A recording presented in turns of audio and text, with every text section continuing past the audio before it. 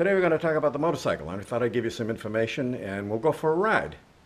Get around here and take a look at this beauty and see what we're talking about here. This is a Yamaha FJ 09. Okay. I've done a few mods to it. The windshield is not the same windshield. The old windshield is over here. Let me show it to you quickly. Here is the old windshield,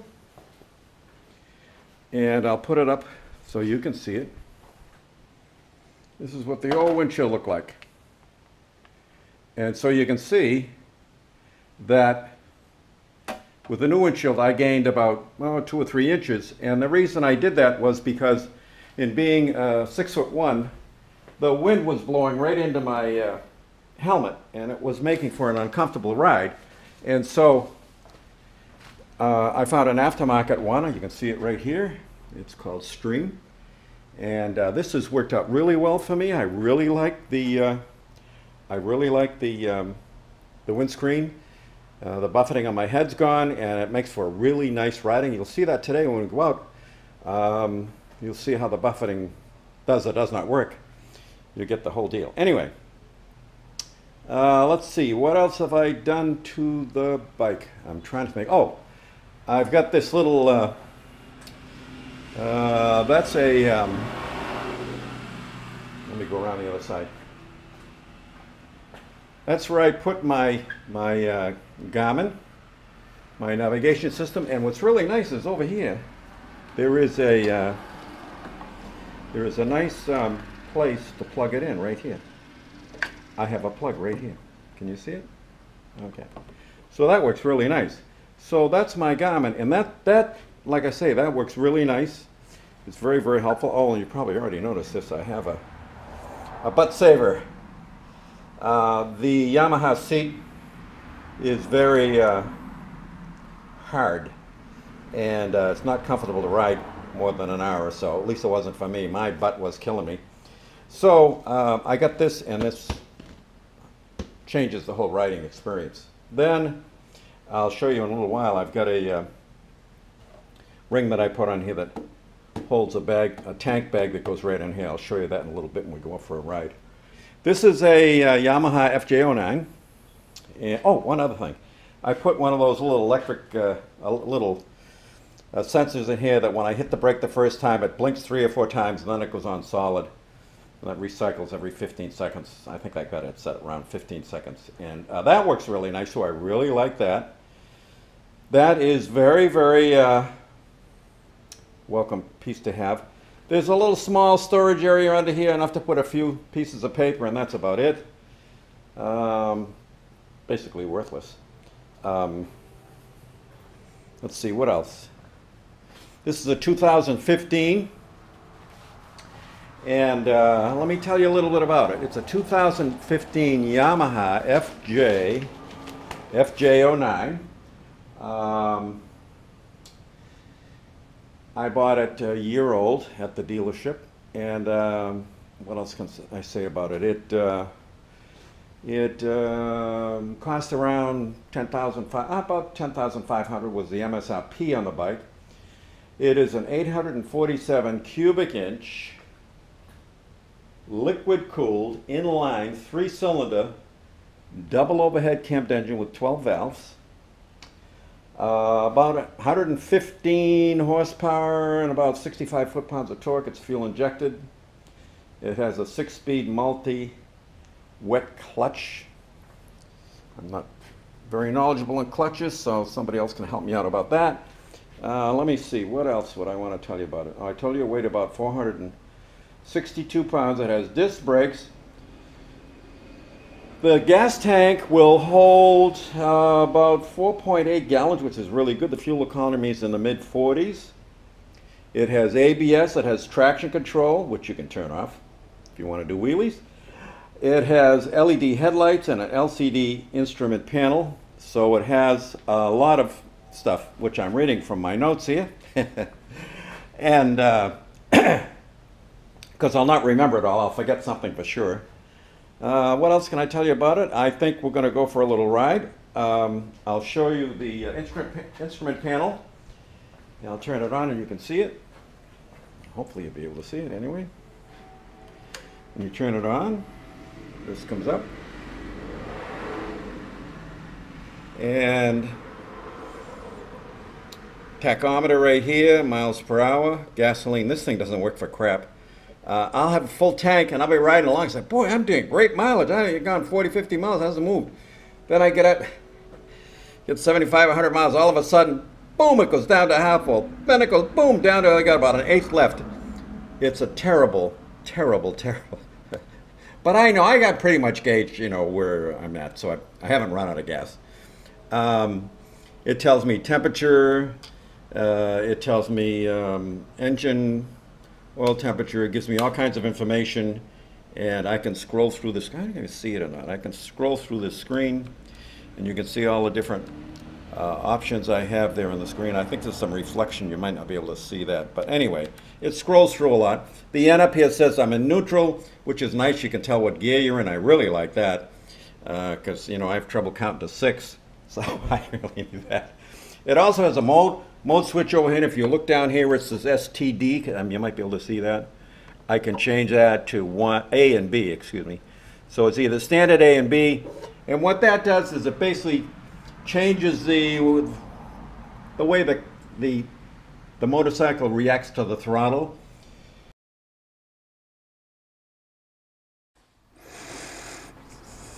Okay, so here we are for our first ride. I got the camera mounted on the helmet, on the right side of my helmet here, and you're looking at my see if you can see it. Yeah, this is my cell phone, and my cell phone goes onto the bag here, and I can see what's going on. I can turn the camera on and off. So let's take a ride and see what we got, and see if you can hear me, and we can see stuff. You can see where I'm looking all the time too. That's what I like about having it on the helmet. You know what I'm doing, because otherwise you don't know what I'm doing.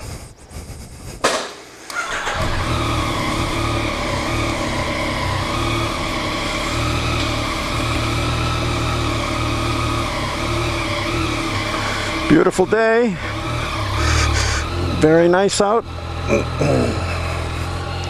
Let's stop, make sure we don't have anybody coming roaring down at us here. This looks good. And away we go.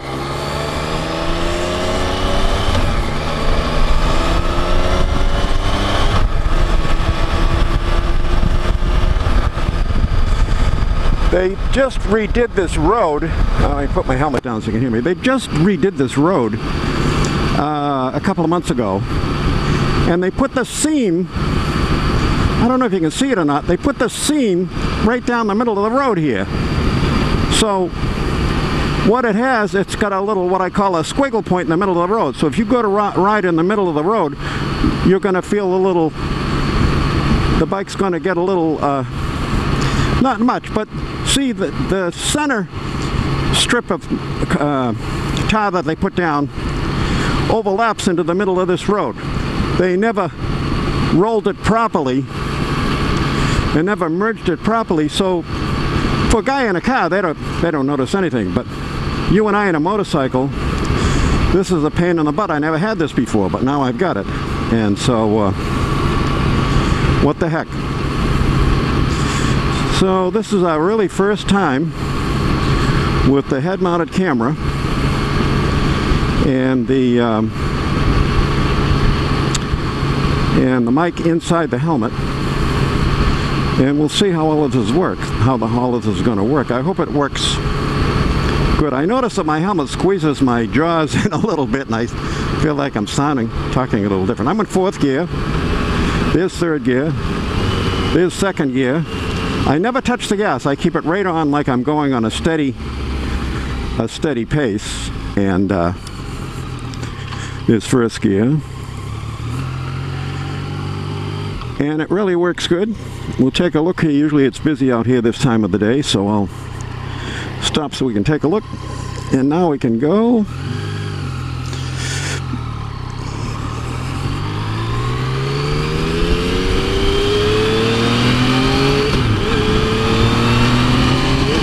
I don't like to run the revs up too much when I first take the bike out of the barn. I like to get everything up to temperature and going along smoothly, so we'll take it easy and enjoy the beautiful ride. My damn directional signal is still on. I just turned it off. I hate this. The only thing I hate about the bike, it doesn't turn the... I'm too stupid to remember to turn the directional off half the time. I don't know. That's crazy. So you notice I'm shifting, you don't hear anything, and the reason I'm shifting, you don't hear anything, I'm keeping the throttle. I'm keeping the throttle at a steady pace, and it works out pretty well.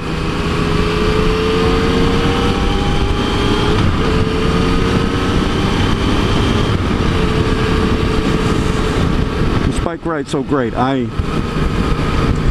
sound like I don't work for Yamaha. I don't know anybody in Yamaha. They don't send me anything. I don't have any deal with any motorcycle dealership. It's just me. No deals, no anything, but just me. And I'll tell you right now, this is an unsolicited comment. This is one hell of a bike. I just absolutely enjoy it. It's got everything you want.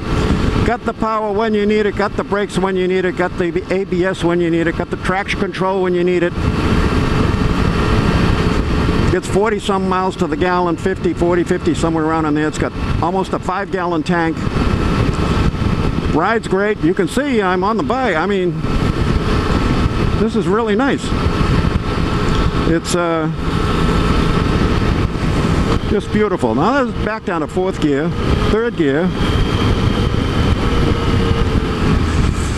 And then we're going to have the 2nd gear. That's 2nd gear. These arrows, you see the big white arrows in the road, you got to be, for a motorcyclist, you got to be careful. And including this white strip down the center of the, well, not a dotted line now, but you got to be careful because those are, I don't know what you call them. Those are, it's like a heavy plastic, and it sits up on the road. You know, it's not just paint, but it's got a thickness to it, and it's rubbery. And when you go over it, it's a hello. What the hell was that? So you also down, at least down here in Florida, you got to be careful that these things that are out here are really can be a problem. And when you're riding around, you want to be extra careful when you're looking at this stuff.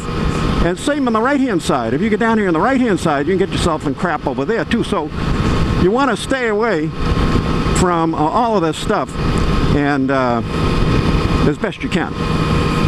And don't do any turning or accelerating on these babies, because they'll send you for a loop. 3rd gear, 2nd gear. See, there's one I just went over there. Now when you're going around the corner, sometimes they stick one right in the middle of the corner. Here's one right here. See it? I'll go right around that. I don't want to touch that. No, thank you. Now we're going to go over here and take a right, go on what they call Route 42.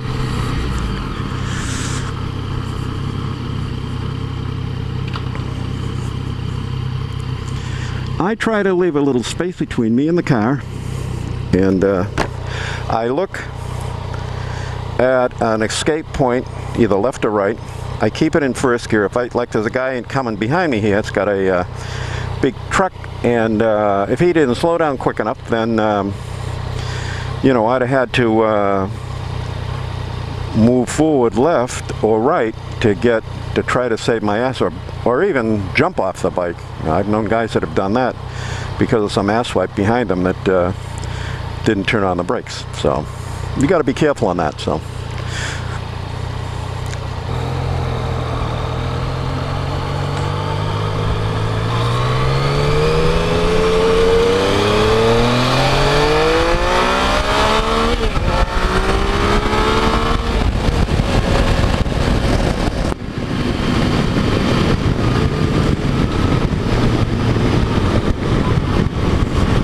So now we have a big truck in front of us, and you guessed it, oranges. They're picking oranges now. So that's a big deal. Oranges. And you can see by the back of this truck, there's a few oranges in there. Oh yeah, look at that, huh? Loads of oranges. Yeah. So there you go. One of the things I like about being in Central Florida, I was never going to get a motorcycle again. Sold my last motorcycle. I had a beautiful BMW K1200S. I really loved that thing, and I went and I sold it. And that was the last bike I owned. And then I get down here, and a friend of mine, he's, oh, you got to get a motorcycle. This is great. Mid-Central Florida here. Central Florida is great for riding. Look at me out here. Look at. This is the high season. Everybody and their freaking brothers down here right now. And I'm riding out here on one of the routes at 55 miles an hour. And look at all the traffic. My goodness gracious, jamming, huh? Look at this. Oh, wait a minute, wait a minute, wait a minute. Oh, 2 cars. What the hell? So, I mean, I can go out here and ride all day and I don't see crap. What the hell is this coming? This looks like a homemade jobby. Is it a scooter? What the heck is it? I can't tell. I'll give him a wave. I don't know what it was. Got two on the deck there. Who knows what the hell was on that? But anyway, but look at the riding. I mean, this is people's. I drive people crazy. So come on down. Get yourself a motorcycle. You can go out and have a beautiful ride. It's my watch is back on the wrong time. It's an hour ahead. So it's 10 o'clock now. 10 o'clock in the morning. And what the heck? I'm out here. And I can actually talk and use my other hand to express myself, if you can see my other hand going here. But that, you know, I can ride out here and have a very, very, very comfortable little ride along the highway here. And this is one of the, not major roads. We know we have 75 and 95 are 2 major, and they got the Florida Turnpike, so there's some big roads around here, and it gets most of the traffic on there, but around here it's nothing. All the birds are over there. I don't know what the hell they're doing. There must be a convention or something. So here we are, taking a ride, and it's a beautiful morning, and all my friends up in New England are freezing their butts off, and I feel guilty. I feel incredibly guilty that I'm down here and I'm enjoying this beautiful weather and I'm riding my freaking motorcycle right now. I mean, I just don't, you know, I just don't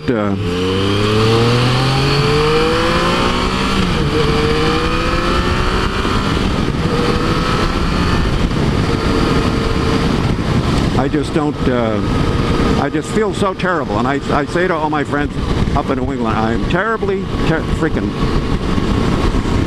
directional. I left on again. I'm gonna next bike I buy, it will have to have